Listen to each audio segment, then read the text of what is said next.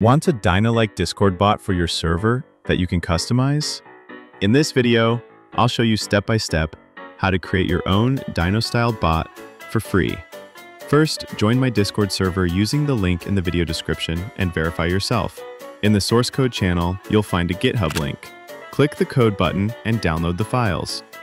Open the folder in a code editor like the S code, then rename the env example file to .env. You'll need a bot token and a MongoDB URL. To get the token, go to the Discord developer portal, create a new application, go to the bot section, enable privilege gateway intents, reset the token, and copy it into your EM file. For the MongoDB URL, check the API keys channel in our Discord server and paste it in the same .env file.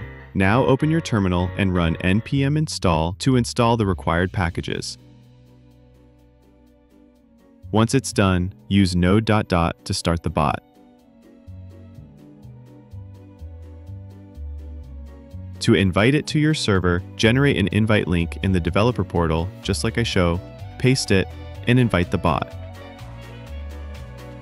You can now use prefix commands like help and stats to interact with your bot. If you enjoyed this video, don't forget to like and comment. Want to make a music bot next?